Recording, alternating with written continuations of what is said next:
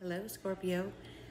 We have pulled the Eagle card for your ancestor message, and it's asking you to see things from a higher perspective.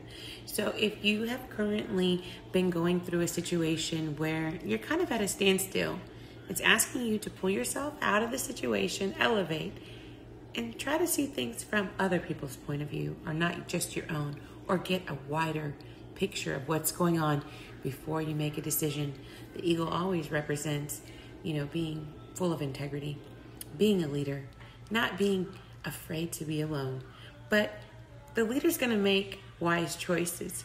So at this time, use your wisdom to see things from another point of view, to see if you can come up with a solution, because it's right there. And Spirit knows that you have control.